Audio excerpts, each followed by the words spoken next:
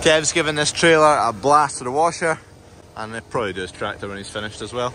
We kind of just ran out of time before harvest and we never ended up getting around to cleaning trailers. I cleaned mine yesterday morning before we went combining, and that Kev didn't have time, so he's just cleaning it this morning before hopefully we go combining later. Shifting a bit of barley this morning before we get combining. So this is our feed store shed in here. So this is all feed barley, usually always is in here. Once we get another 20 tonne in here, I'll get the grain pusher and start pushing it up a wee bit. Right, I'm going to get a lift along the road here with Kev. Other tractors at the field. Dunk's got the combine fired into life. Let's go combining. Big alot guys are out there just repairing that patch over there. Fingers crossed this time it doesn't sink. Right, hopefully today we have a slightly better run of it. Anyway, this trailer, there's a few air leaks down here. Before we left, I went in with a spanner and tightened them up, so we're just, now that the pressure's built up in the trailer again on the air brakes, just going to go under and check.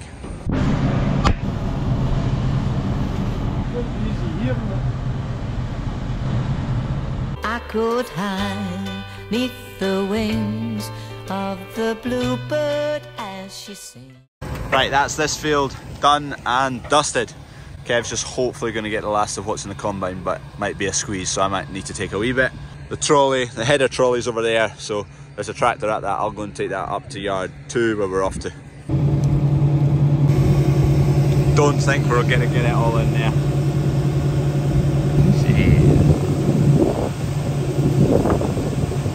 It's not quite all made it in the trailer anyway.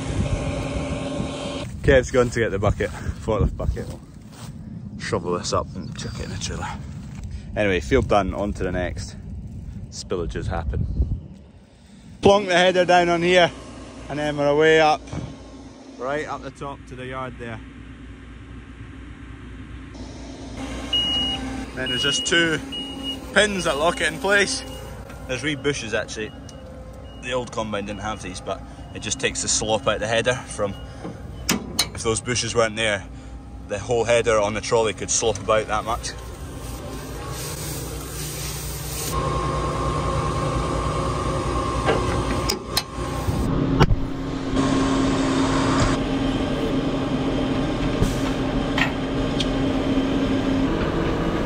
Right, we're off to the next field. Sun's out and it's quite warm, so whatever moisture it is kicking about from a dew and a bit of rain last night is quickly burning off.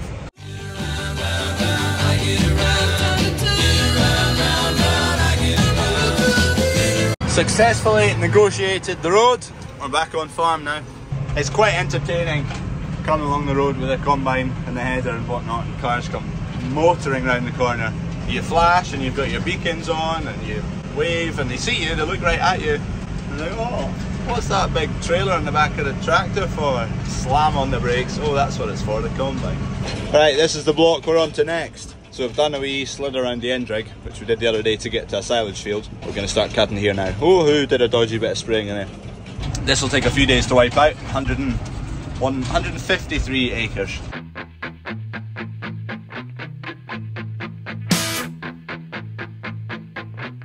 Right, I've dumped the header down there. Dunk can get that going. I need to go and pick up my tractor and trailer, which is away over. Come on, if I can hold my phone steady. There.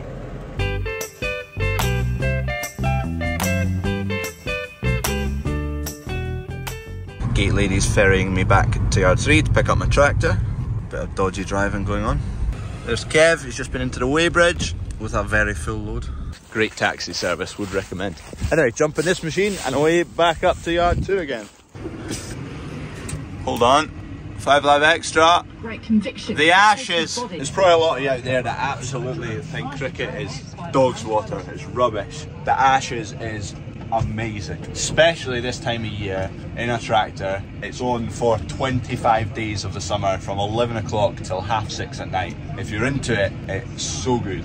This is the beauty of no fences. You don't end up with a strip of weeds and grass, an area for rubbish to grow and then transfer into the field. You just get a tiny wee gap in between, which is covered by the sprayer anyway. Yes, you've got the wrong spray, which will get in a tiny bit of the barley, and you'll get the wrong spray, which is a tiny wee bit on the wheat. But the weed killer works, and it's clean as anything. No messing about. Basically, this farm, I don't know exactly how many fields it was when we first started farming it. I would imagine something like 8 fields, something like that. So we've now made it into 3 fields, one of which is just 5 hectares because it's round a road that we can't make it into another field.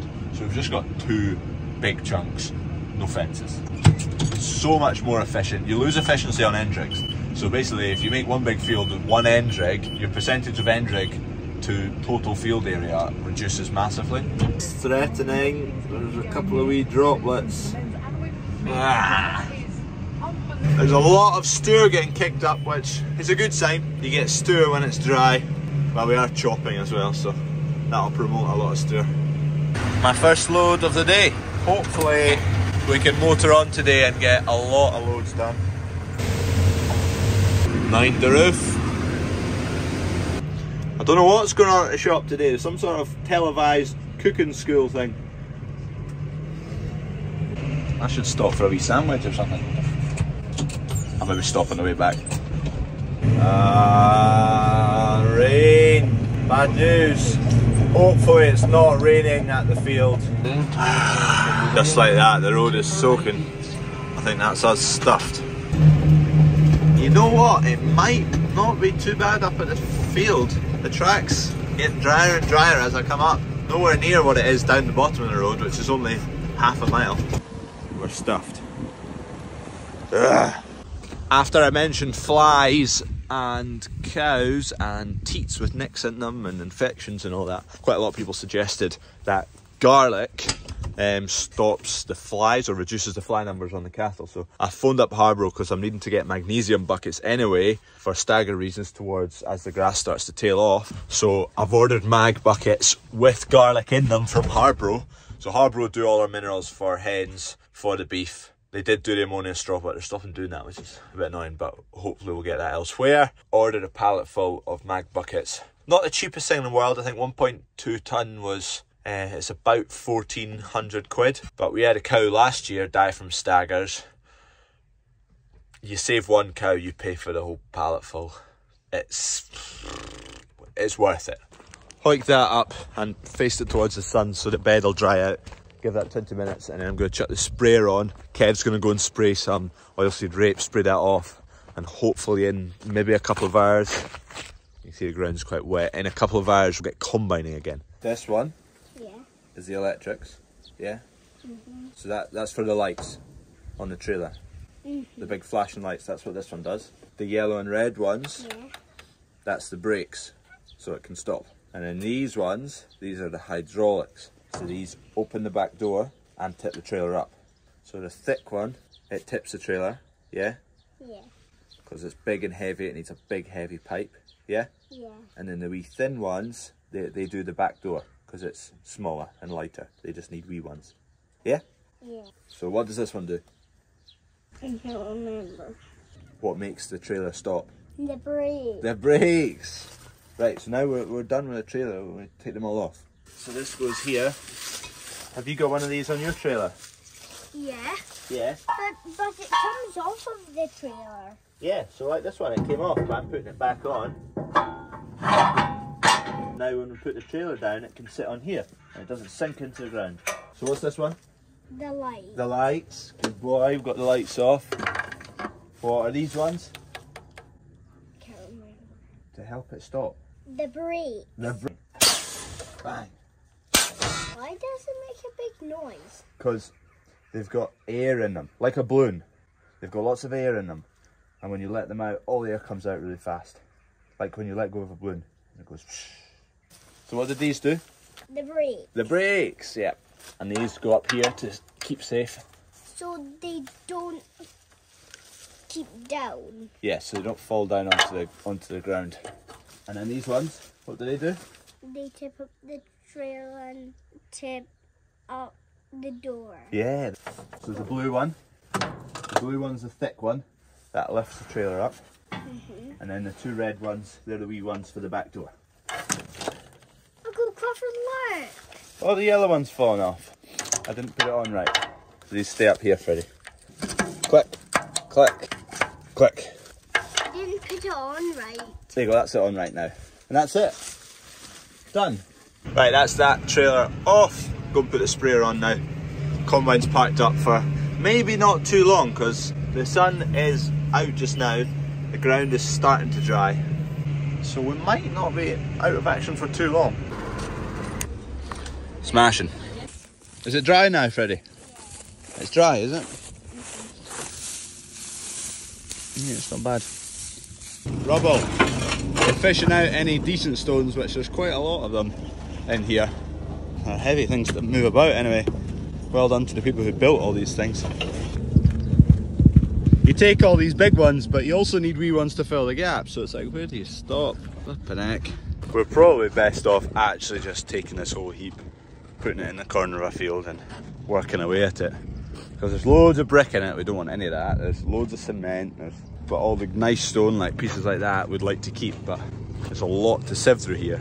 We're messing about with harvest. We've got the shed, which needs to be up by the winter time for the cows coming in, so the only way to properly get through all this would be to take it all away, or shift it off of this site right now, just 100 metres down the field, heap it all up and just work away at it on winter jobs and stuff like that, you know. Anyway, abandoned stones, go and combine it again. Okay, we're back in action. Hopefully we get a good run at it now. Don't get stopped. I mean, there is dark clouds about. It's not glorious sunshine anyway, so anything could happen. But 3 loads and it's 3:15, so shocker of a start. Annoyingly, we've had a couple of drowned out bits. This is the worst of it. There's another, you can't quite see them, but there's a couple of weird bits over there. But yeah, that's the worst bit that got drowned out. Probably be an acre in there, maybe even 2. Now we're 1 man down.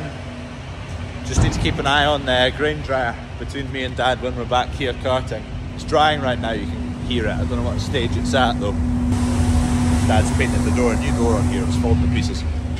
Burners are still on, so it's still drying at the moment. 36 of 40 degrees, so this needs to get to 40. So it'll be another 20-30 minutes before that gets to 40 degrees. Then it'll have another half hour of cooling cycle. So the grain dryer won't be emptying for about an hour, just fine. It's about an hour round trip, so I'll be back here in an hour. Dad will tip his next load, generally 2 loads down, push it up. That'll be coming off in an hour. It's fine at the moment because we've got hardly any grain in here, so we can tip straight onto the pit. My tractor's been pinched. QMS are right here filming some bits. I've got a free burger in return. They want to film some bits of the tractor, but the combine's going to be waiting on me. Tractor's gone. Alex. Health and safety aren't impressed. I got a good burger though, look at that. They were needing some tractor shots, but it's QMS, so Quality Meat Scotland. They're basically using our place to film some bits for an advert and things like that. And we're using our beef to, they basically had barbecue and I presume chefs there making up burgers and whatnot, but I had a beef burger with blue cheese and oh yeah, belter, it was great. I've got my tractor back in one piece, thankfully. Right, we've opened up this field. The straw is not particularly brittle or dead. You can hear it, it's not really crackling like it's breaking and brittle. It's a bit soft and a bit of dampness to it, so that needs a few days.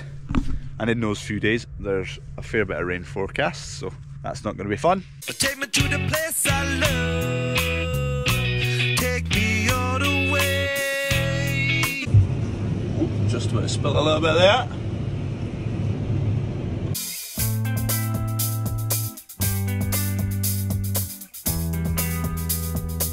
There we go. Home we go. 1 hour later, and we're back again. The batch is coming out. Unlock that, that'll let my spools go. Kev's got this joystick set up for the back, for the trailer. Nudge it back, trailer tips up, nudge it to the right, back door opens. No, to the left. To the left. Left and back, right and down. Dad didn't get a chance to push this up because he phoned me because he couldn't get the trailer to tip or open. So he was stuck here for 10 minutes. Right, I'll just get this pushed up.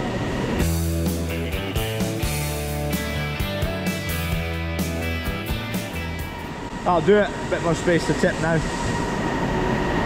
Back we go.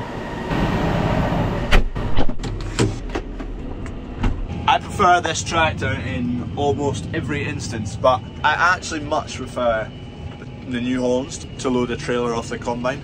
with this, it's quite tricky just to get a really constant speed to, and then just subtly adjust it, slower and faster. Find it way easier than New Hollands. Not sure why. I think this just takes a little bit of time because it's variable transmission and the revs are always kind of catching up to what you want or what you don't want. You put your foot down and you give it a second, then the revs jump up and then it catches up in speed. Whereas the New Hollands is just a bit more traditional. Put your foot down, just chuck some more fuel and air into the engine and it goes faster. You sit in one gear and you know the variation in that gear, whereas this is kind of like you've got the whole range. And I know you can adjust here, there's a finite control of basically what speed the throttle pedal will take you to. As in I can have the foot pedal fully down, will take me right the way to 55k, or I can bring it right the way back and say the whole range of the foot pedal top to bottom takes me from 0 to 6k. So I've got way more control at slow speeds, but I still much prefer New Hollands. Don't know why. Or I'm just not using it right. I don't know. Anyone else who thinks they've got a similar idea as you prefer loading off of other tractors, but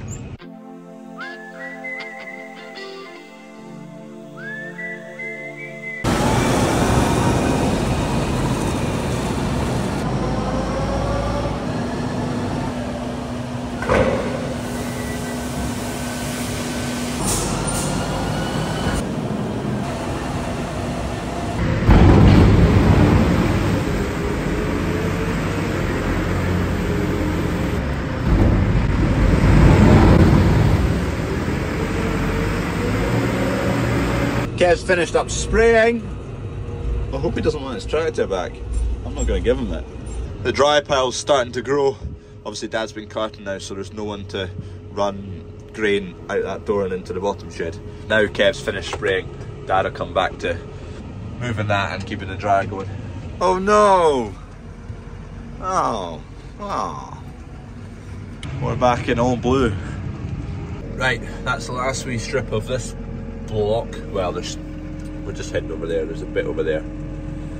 We're getting through it. The sun's just not far away from disappearing. It is, what's the time? 6 minutes past 9. I've got pasta on my mouth. Gate lady who is right next to me, she has delivered me food. It's been a fairly successful afternoon after the rain delay. I've slowly developed the man flu today, so I'm feeling very sorry for myself. Anyway, we charge on. We'll probably finish this block here, finish this end of the field. Well, we'll see what time it is. Probably finish it there. The sun's away now, so it's only going to start getting damper and damper. Is that the right word? Damper? More moist? More damp. Wetter. It's only going to get wetter from here. It's about half. You out. Keeps interrupting. Keeps interrupting. Doesn't appreciate the importance of you guys listening. Shambles. End of July, the day lasts so much longer. By the time you get to the end of harvest, it's about 9:30 just now. It's pretty much pitch black. Pitch black.